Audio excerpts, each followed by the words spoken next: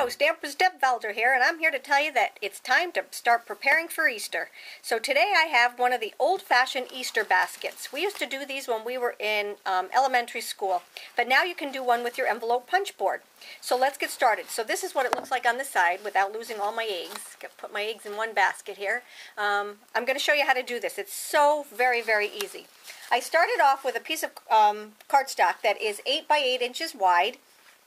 And I'm going to take my punch board and I'm going to start punching and scoring. So what I did was every 2 inches, so you're going to go to 2 and you're going to take and you're going to punch and you're going to score, but don't go all the way down. You see how the paper goes, whoops, let me just push this over.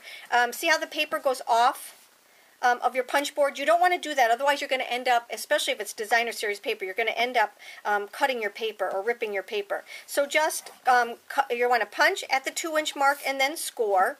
And then we're going to turn it and we're going to punch and then we're going to score again, only going down a little ways. And then we're going to turn it and we're going to do another punch and score.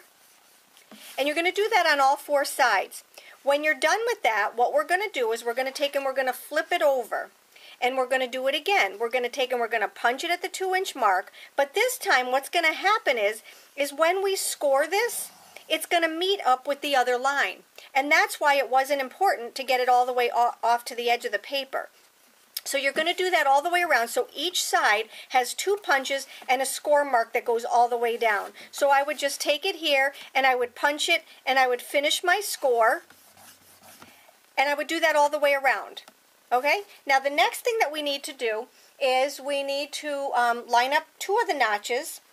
So when we have all that done, what we need to do is we need to line up 2 of the notches. So what I mean by that is we're going to take this notch right here and just line it up square with your board. You're going to line this up right here so that this little divot goes right into the gully, and we're going to take and we're just going to score that all the way across. It's not going to go to the other end, but it's just giving us a score line so that we can bend it. Now what we're going to do is we're going to do the opposite side. And we're going to go all the way over here. So these are complete opposite sides. This side and this side are the sides that we did. We're going to line up this little divot right here in the gully, and we're going to take and we're just going to score. We're not punching, we're just scoring. All right? So now on both sides we have these 2 flaps that have a score mark. We're going to leave these 2 flaps plain. We're not going to do anything with them right now. Okay? So the next thing that we're going to do, I'm just going to change colors here. The next thing that we're going to do is just fold in all of your creases. All of the creases that you have, just take and fold them in. Once you have that done, we do need to cut next. So we have these 2 ends right here that have the score marks on the flaps, and these 2 ends right down here that have no score marks. So what we're going to do is we're going to cut up on the ones that do not have any score marks. So we're going to cut here, here, here, and here. Okay? Everybody got that done? All right, so now we're ready, believe it or not, to put our basket together. So the first thing that we're going to do is we're going to take these 2, and they laughed at me when I did this in my class. These are my 2 fighter pilot pieces, okay? So these pieces right here look like a jet fighter, and this one looks like a jet fighter, and this is the runway. So what we're going to take is we're going to take 2 of the wings of the jet fighters, and we're going to take, and on one of them, I'm just going to take and I'm going to put my, mini glue dot. All right, so I just put a mini glue dot on there. You can put as many as you want, but what you're going to do is you're going to take your fighter plane wings and you're just going to line them up side to side. Now you don't want, oh, my glue dot didn't come off. You don't want them to go too far in. You want to just make them so that they're even. If you go too far in, it's not going to work. You just want these right here on top to be even all the way across, and you have this little triangle on the bottom. We're going to do the same thing on the other side. If you feel more comfortable using something other than glue dots, you can do that too. I just love mini glue dots. So I'm just going to take that and I'm going to line up my 2 fighter wings. And I have my triangle on the bottom. Here's my 2 fighter wing planes. So now we have a box that looks almost just like this. Okay? Now what I want to do is I want to add adhesive to this. And you can use anything. Like I said, Tombow glue. You can use your snail adhesive. This is cardstock, so I would use something that's going to really hold it. And I wouldn't make the basket out of designer series paper because I think it's just going to be too flimsy. Alrighty, so we've got that much done. The next thing that we're going to do is we're going to take our bone folder from our envelope punch board, and we're going to use it to just draw a line right here. And what that's doing, we're just scoring it, and I'm just going to score it a couple times, and what that does is it gives me a score mark so that I can take and I can bend this over easier. Alright, we're going to do the same thing on this side. We're just going to take and we're going to score it just a couple times, just enough to give it that little line to fold over. So that's why over here we did that on the board, because we wanted that even. This one, if we did that, you'll see that the score mark would have been here, and that would have not have worked. So now what I want you to do is to put a strong adhesive. You can put your Tombow glue. I'm just putting snail adhesive because it's a lot faster for me to just show you this, because I know you don't need to have a whole lesson on adhesives. So let's just throw that together like this, and now our basket is done. It's ready for our grass, but we do need a handle. So let me show you this cute, adorable little handle that I did. You'll see, I hope you can see, that it has scallops on it. And what I did was I used my new rotary cutter, and I put on it, let me just show you a little bit about the rotary cutter. This is right here, the cutter itself. You lift this up and you can change these little blades. And this one, it shows me right here, it happens to be the wavy scallop one. So where these little nodules are, okay, what you're going to do is you're going to take and you're going to slide that in there. Those little nodules help you get it in and out. It's just like your finger grips. Alright, so this one happens to be the wavy line. We have a whole bunch of them that you can interchange, but for this one I just thought it would be cute to get that little wavy line.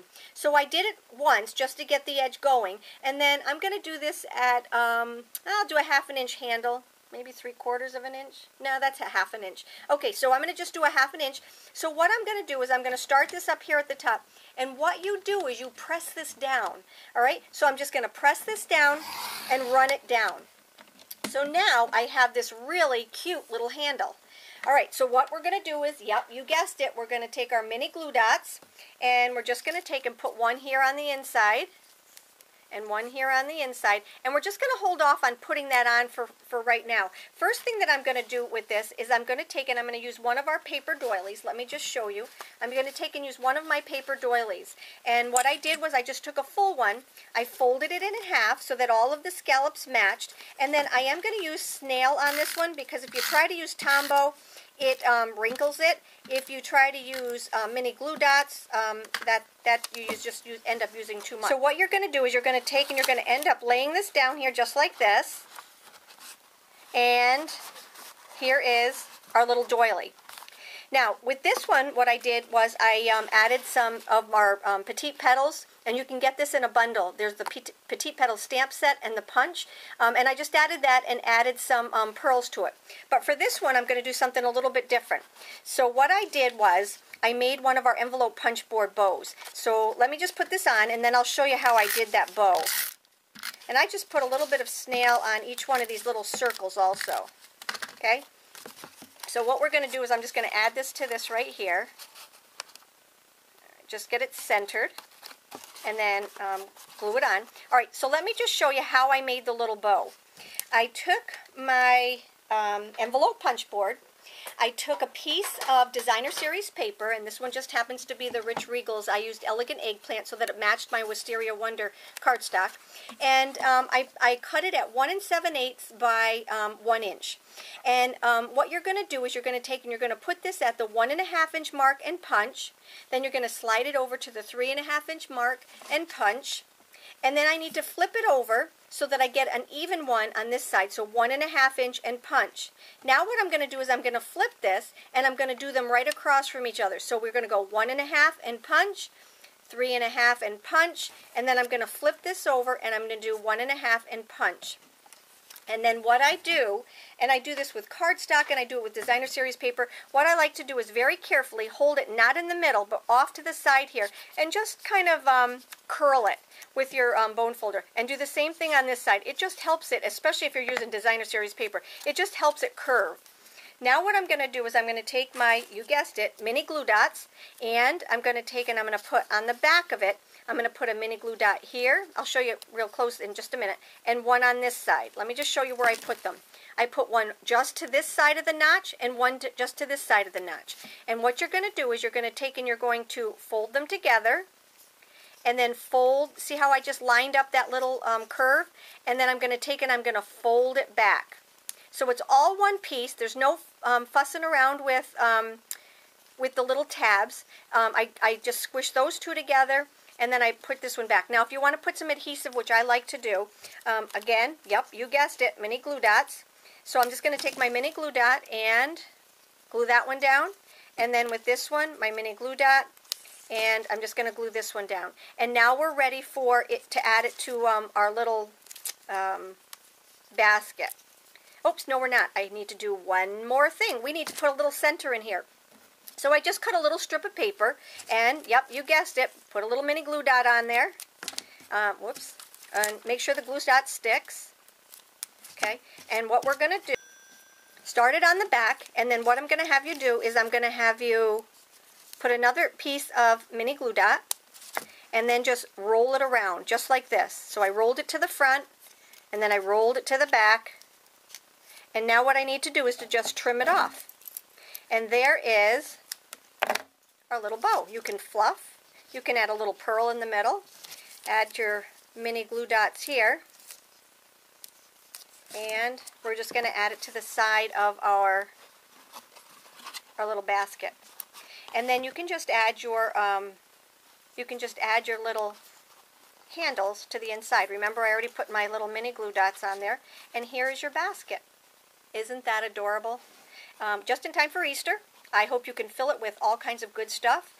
Take care. If you have any questions, just let me know. Hop on over to my blog for all the dimensions in writing. And have a great day.